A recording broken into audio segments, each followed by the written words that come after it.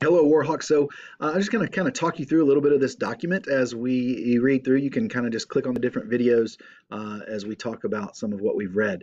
So as you read through that first page, at the bottom of that first page, it talks about accomplishments, which then goes on to the next page. And I really want you to focus here on these accomplishments because it's one of the things he's known for. Andrew Jackson is known for is being a hero of the common man.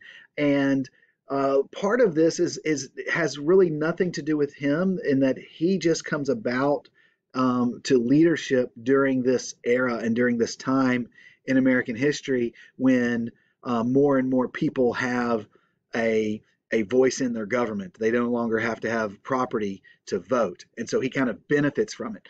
So if we read where it says accomplishments, it says, as a proponent of the common man, Jackson's time as president marked a profound change as it signaled the opening of great economic and political opportunities beyond a small aristocratic class.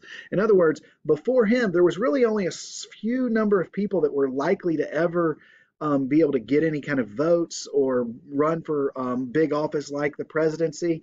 And so, mostly because very so few people actually had the right to vote because you had to own property to vote. And so this shift that happens, and then at the same time, the shift that is happening from a caucus where kind of the big wealthy leaders of the party get to choose who is running for president to a nominating convention where the people are voting, the people of that party are voting. Those switches, one from caucus to nominating convention, and two changing the rights of who can vote, we see a change happening where people like Andrew Jackson that don't come from money and the aristocracy can be elected. And so he's seen as the hero of that. Jacksonian democracy, it says there, meant the political power in the country more closely resembled the growing population of the United States.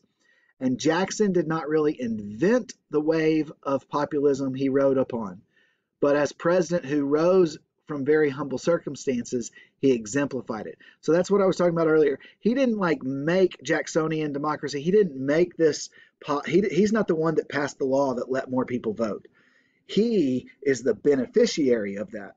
So those changes are happening within state to state to state, and and as a result of that, he gets elected because people see him as like him, as like themselves. They see a lot of themselves in him. He doesn't, he doesn't talk like an aristocrat. They see that he has a temper. He gets upset about things. They know that, hey, I can relate to that. I get upset about things that are going on. And he's a war hero. Time and time again, multiple battles, he's been victorious and is a war hero. And so that's kind of why he is seen as the hero of the common man.